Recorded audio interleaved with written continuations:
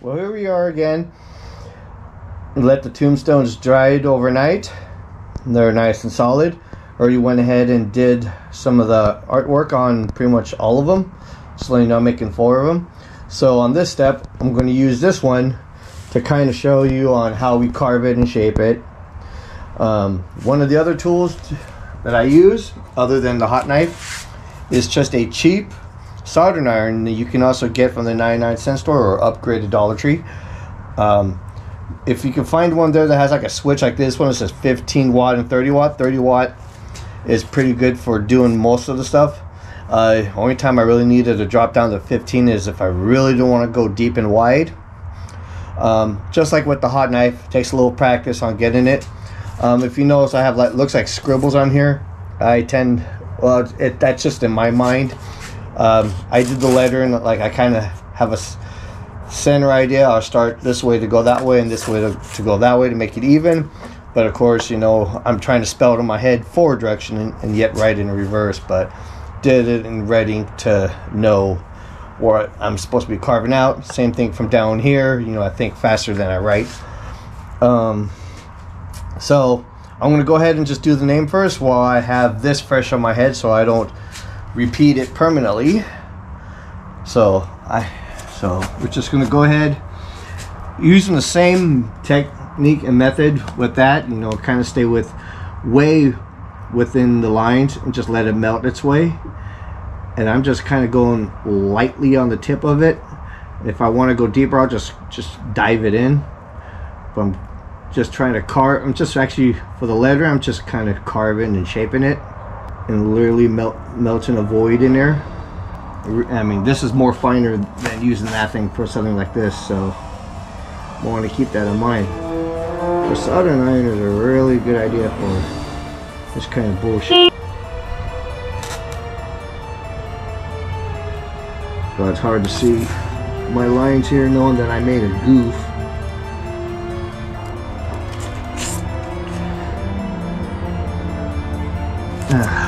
So, have any of you seen a grown man naked?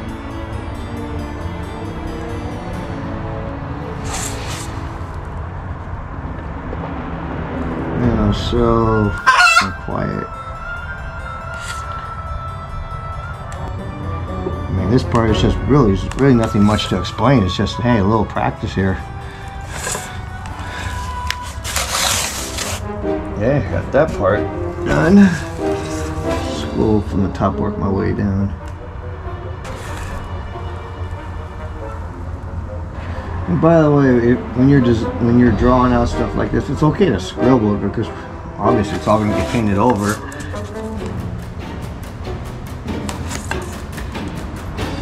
And of course all this stuff is recessed in. And part of the next step after when it's all carved in, I'm just going to kind of like fill the letter in with black paint. That's what's going to make it stand out. Now I'm not going to just do all of this with the old soldering iron. It just kind of makes it easier. I'll take some of the wider and bigger stuff and kind of clean it up with the hot knife using the flat edge part, just to kind of like smooth it. It's just, you know, just kind of tracing the lines. But except for in here, this part actually goes kind of quick. I'm a little creative in my handwriting. I just kind of write it in this font by hand just for lettering and size. But I'll end up doing like this. I'm not really used to this hand too much to write with. I'm actually left-handed.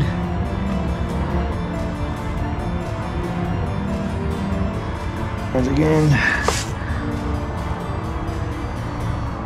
I think the only type of people that'll get mad at me for these type of tombstones, freaking Karens of the world.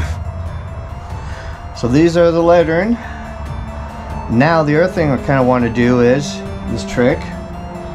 Is I want to give this thing some cracks. Use the same tool. So you can, like, let's say a good crack would be right here, just take it on the side and just drag it so in random little, do the pull off. Probably put another little stress crack here, crack there,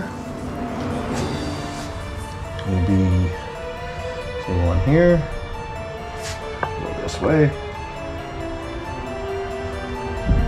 go up just a little bit. Got a little too thin here. One guy there. Maybe one here for ducks. Okay. Now go to the side to where it is to kind of look like make it uniformed a little bit. That. I mean, you can't see this one here, but it's just kind of like the same as the other. And then over here.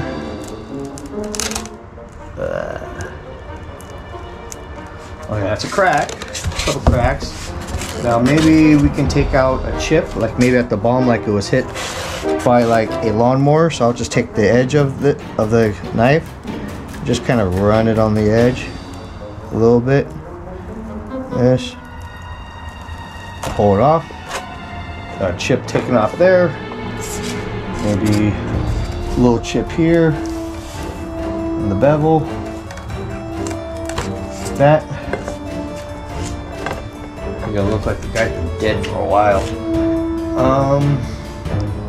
Okay, that's enough for cracks. Propane torch.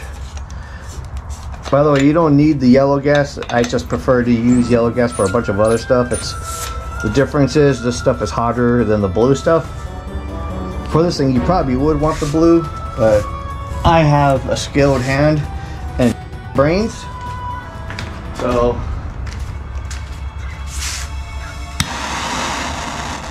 For me, I'm just going to keep it farther away than yellow, but what we kind of want to do is this. See that?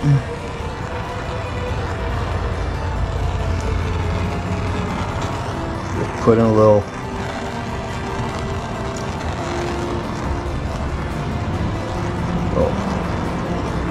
make that a little bit emphasized a little bit more. Okay, maybe even a little bit on the side for ducks. Especially where we are. And maybe even here at the edge.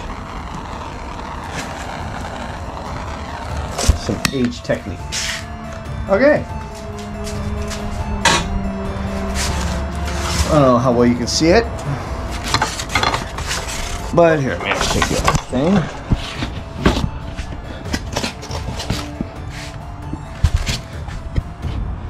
Oh yeah. So the next step for this thing is going to be the creation of the monster mud, and we're going to coat these things. Let's make some goddamn monster mud. Okay, to make some monster mud, here's how we're going to do it. We're going to need 5 parts of either joint compound or spackling paste. I have some spackling paste left over from a little bit a while back. Actually, this thing's brand new, just never opened it. This may not be enough for my project here, but we'll just use it up. If I have to get more, I'll get more. So you need 5 parts spackling paste and 1 part latex paint. Don't get confused why there's so many latex paints here. The reason why I have some in here, these are all partial older ones.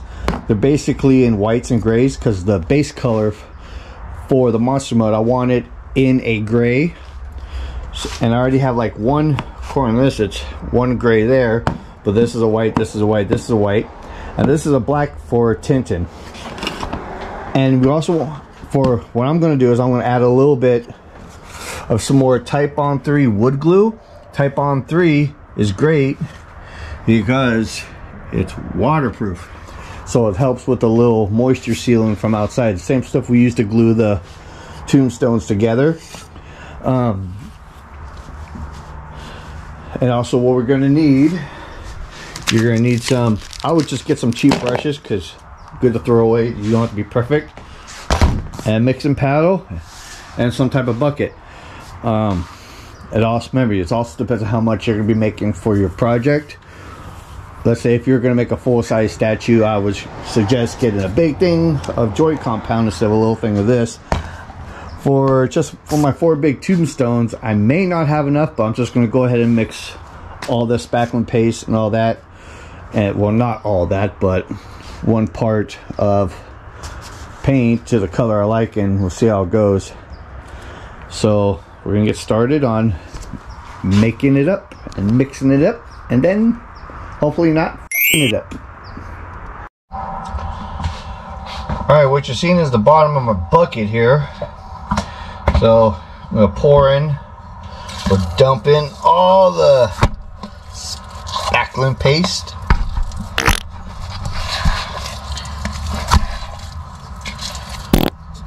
Now another little thing is, after you mix it per my instructions, whatever, 5 parts of compound spackling paste to 1 part mud. If you want it a little thicker or thinner, I suggest just adding a little bit more paint or a little less paint. It's all in the viscosity.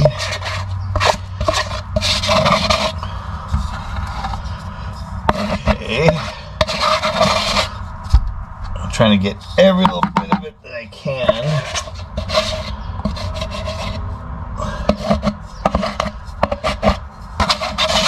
Now, when I say like part, you don't have to be dead on exact. Just come close to what it would be. Okay. I'm literally going to try to scrape everything I can off because I really want to get much as I can. Like I said, I have a feeling that I won't have enough. Okay. Alright. Now, I'm going to go look at the gray first. Shake that up real good. Remember, latex paints.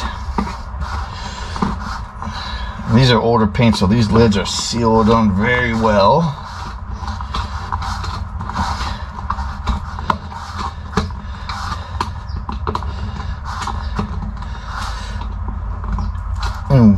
The spackling paste is what's going to give it its stony texture.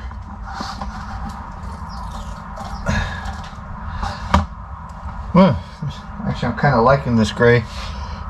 And for how much is left in here, it's basically a little over a part, so I'm going to just go ahead and dump in most of it. About that. Ew, nice and lovely. I wish I had a smaller bucket, but I don't. I only need like the 3-gallon bucket. I was running errands yesterday, but the places I went that have kind of this stuff only had 5-gallon buckets. So I guess I had this. I bought one anyways, but I'm going to just use up this old one. I don't care what really happens to it. Buckets are cheap. Only like $3 at Walmart. Okay, I'm going to add a little bit of the Type On wood glue. I'm kind of eyeballing this one, probably like half a part, maybe like that. Okay, I'm going to mix it up.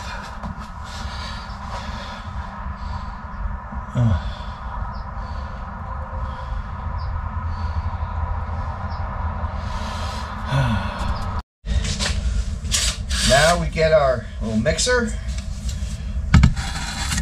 and we start mixing it up.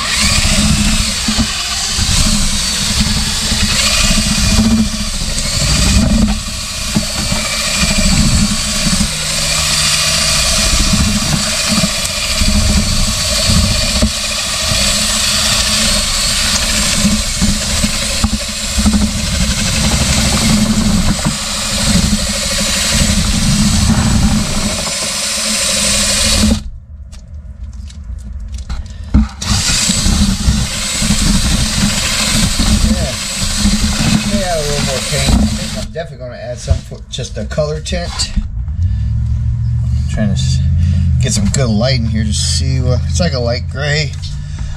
where I'm mixing at is kind of in a dark shadow, so I can't really see. So I'm going to add just a little bit of black, because I do want to tint it, and I do want to make it a little bit thinner. So I'm going to add a little bit of black, just a little. And if it's too dark, I'll just go back and add the remainder of that gray. It's not much black.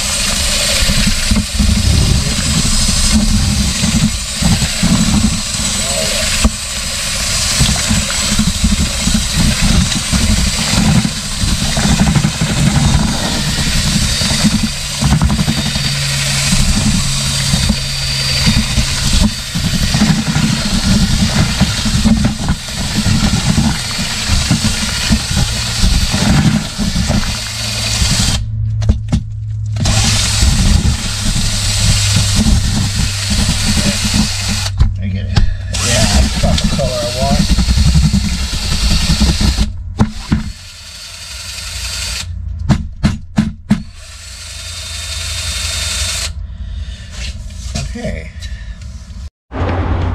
Alright, I'm going to go ahead and work out the big bucket that we mixed with it. And probably have to do this in our favorite little segment of our show, is what we call time lapse. Rock stupid time lapse. Well, I tried it both ways. I tried it with just, hey, just watch me do it in real time. And here we go. Tweak mode. Sorry. Hopefully this won't last long. Hopefully the pain will be over real soon. It'll be over soon. I promise you. It'll hurt for a little bit, but it's okay. Boy. Let me tell you something about working with this monster mud. It's just like dealing with a bunch of thick paint. Just make sure you get the everywhere. Get that thing loaded and good. It's a real messy job, but you know what? You're going to have to do it.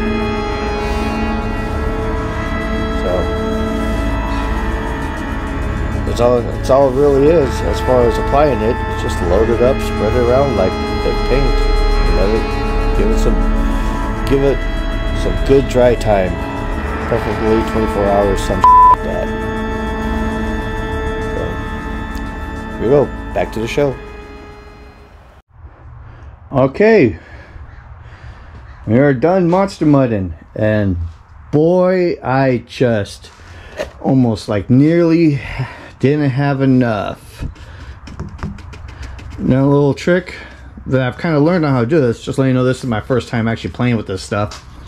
If you have fine detail, you want to be careful on filling it all in, because it will keep flowing into your wording and your lettering, and it could just bury it for good. But if that kind of happens, you want to take like a small brush and you want to push it out like this, knowing if you get these cheap 50-cent brushes, it's okay because you're going to throw them out anyways. So you just kind of push it out, push out the letter out of all the lettering or details, so it doesn't fill in too much and you won't lose it. There's a couple of them, a couple spots and a couple of these tombstones I may have to go back and just get some type of little scraping tool and just kind of like dig it out just a little bit, so that way it is still kind of legible. I mean, the next step after this is the more paint detail on, you know, adding your blacks, your whites, your highlights and that stuff. Of course, what we have to do next is actually in the recessed areas is to actually paint a black. What I'm going to do, I've seen others where they'll just go ahead and throw it all, just block it all in, and knowing that they're going to paint over the surface of it and drag it out. I'm going to be a little more careful just because of the detail. I'm going to just go into the lettering with the black and try not to get it all over, and then do your grays, whites, dark grays, black, whatever, over the whole thing. And when I mean that, I literally had enough. I was scraping the bottom just to finish this last one. As you can see, I really don't have anything left. I mean, scrape, scrape, scrape. So I was kind of worried that I wasn't going to have enough when I got down to this last guy, but I pulled through and got it done. So that's all that really matters. So we're monster mudded. So I'm gonna let this stuff dry, probably just overnight. It's actually morning doing this, so I want to make sure this is kind of fully dried before I mess with anything else. And so the next step is we're gonna go do our detailing on these things, and then these things should actually be done.